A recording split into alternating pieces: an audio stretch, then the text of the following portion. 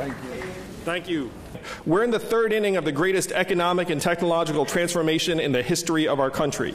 And who are we blaming? Immigrants. It's ridiculous. It's stupid.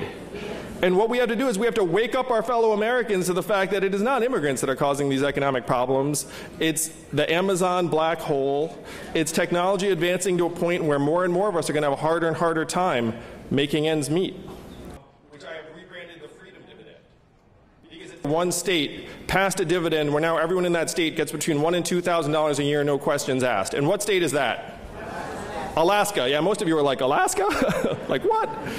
Alaska. And how do they fund it? Oil. And what is the oil of the 21st century?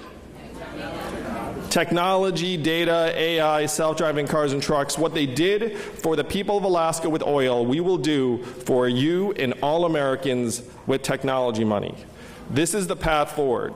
Now, if you've heard anything about me, you've heard that there's an Asian man running for president who wants to give everyone $1,000 a month.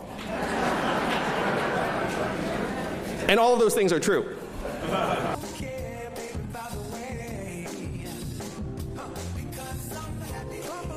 We need to reform our immigration system.